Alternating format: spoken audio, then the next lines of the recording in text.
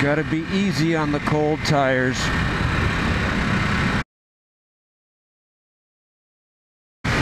Oh man, it is cold. Way colder than it should be. Up here in the Chicagoland area, we seem to have gotten winter much sooner. It's like we didn't have any fall. We got beautiful fall colors, but it went straight from nice warm weather to 40s. I think it's about 47 degrees right now. I'm braving this cold for you guys so that I can try to make one last video this year before it's just too cold to ride. My first Ducati was a Monster 821. I loved that bike. I loved it, especially with the Terminiani exhaust that I had on it. The sound, the emotions, just fantastic. I had so much fun on that bike.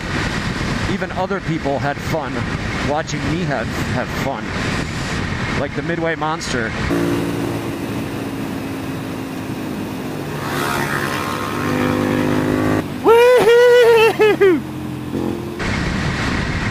Lots of fun on that bike. So why did I get rid of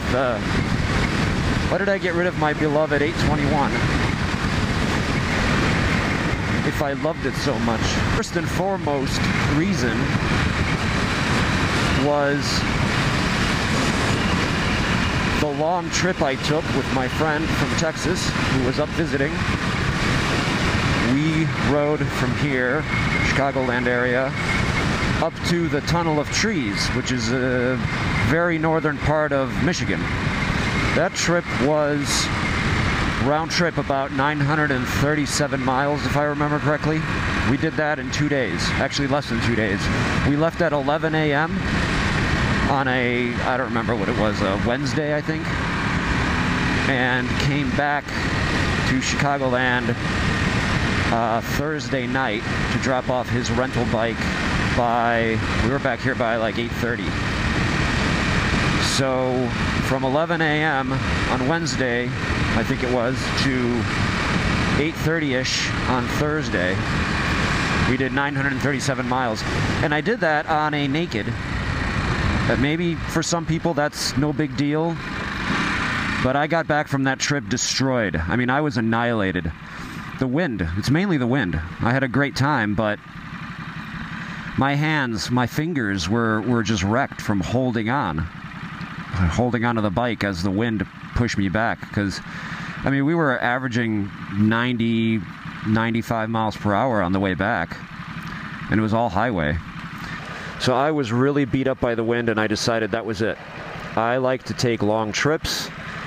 I do a lot of faster expressway riding. I don't live in the city, so getting anywhere, getting to any nice twisties, like in Wisconsin, requires 2 or 3 hours of boring 90-mile-per-hour expressway riding just to get there. And by the time you're there, you're already a little tired from the wind beating you up. So I decided I needed some wind protection, and this bike offered a few things. Number one, it provided the very Ducati-style single-sided swing arm. The other thing is the torque curve is better. There's just so much torque everywhere on this bike. Now the Monster 821 had a lot of great torque, but it was more of a, if you look at the torque curve, it was more of a hill. This bike, it goes up and then it stays flat and then goes back down just at the very end. So there's just delicious, juicy torque everywhere that just throws you back in the seat. And that is a lot of fun, especially for a street bike. I'm not on the track on this thing. This is my street bike. I don't need to be revving to 14,000 RPM to get anything out of it.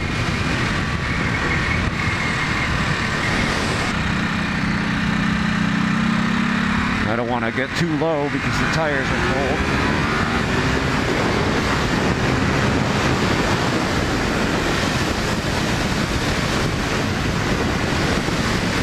Oh, I do love the quick shifter. close the throttle and click down the shifter. There you go.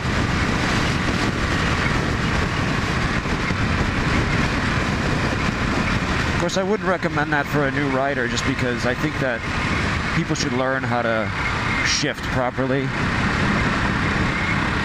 just to understand how these things work like that. Very easy, and you should learn to do that before you just rely on technology. But when you have that technology, it is pretty nice. What else do I love about this bike? Well, it is a sport bike with fairings, so I get the wind protection that I want, at least some wind protection. And the clip-ons are upright.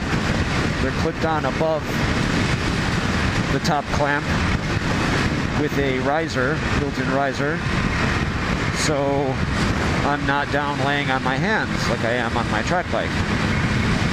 The seat is also extremely comfortable. This is the most comfortable seat I think I've ever sat on.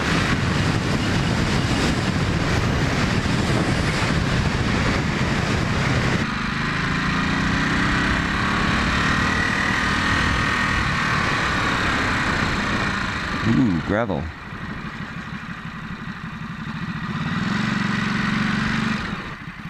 There's so many freaking cars here.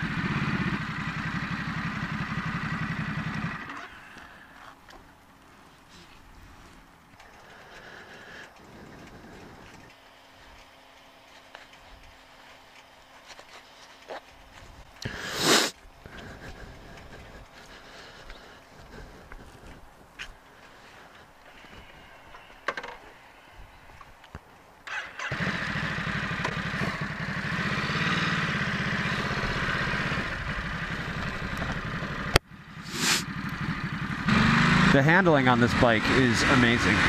That's another thing that I love about it. The torque and the handling. You basically set your lean angle in a turn, and it just sits at that lean angle almost just by itself. You don't have to do anything. You don't have to really give it any inputs. So I lean the bike over, and it just sits in the lean. What is this?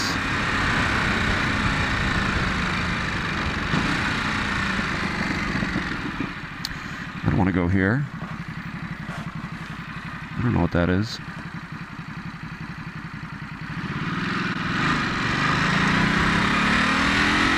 You set the lean angle and it just sits in that lean until you tell it to do something else. Really fantastic handling on this thing.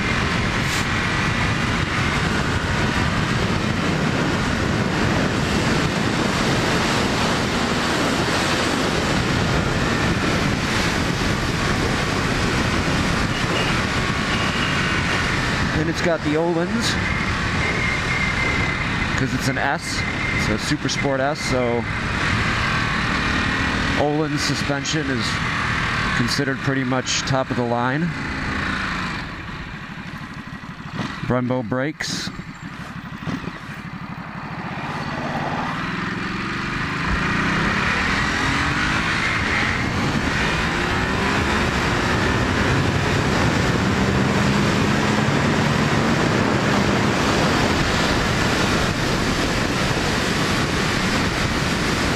It may not have 180 horsepower screaming at 15,000 RPM, but it's damn fun, and it's plenty fast, as you can see. This is a really fun bike. It's a twin, it has the character, it has the sound, it has the low and mid-range torque, but it's fairly lightweight. I can just rev it at 5,000 RPM, and I am off. It throws me back at 5,000 RPM. So pretty soon it's going to be too cold to ride. I don't know what I'm going to do. I want to keep being able to put stuff up to the channel, but today is probably the last day that I can ride. So, I don't know. Maybe I'll do some car videos. Maybe I'll review some cars. You guys like that? So I put on the touring windscreen, which helps. I do like it. It raised the point that the wind hits me by about, I don't know, 3-4 inches, I think. I'm using, these are CRG blindside mirrors, I think. They're 2 inches. You got to get used to the fact that they're smaller, so it's a lot less, I don't know how you say it, it's a lot less visible area on the mirror, but because they're concave, you still see more behind you than you did on the stock, on the big stock mirrors, which were vibrating like crazy, so I had to replace those. Got the Pazzo brake levers, some Ducati little bits and bobs. Since I took off the mirrors, I had to get a solution for the front turn signals. So I'm using the New Rage Cycles front turn signal kit. I also have the New Rage Cycle tail tidy, which I love because it just hides everything, puts everything up in the tail and nothing is sticking out. So 4,500 RPM. I can just torque it up to 80 miles per hour in literally 2 seconds.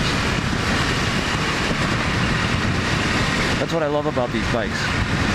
You don't have to downshift.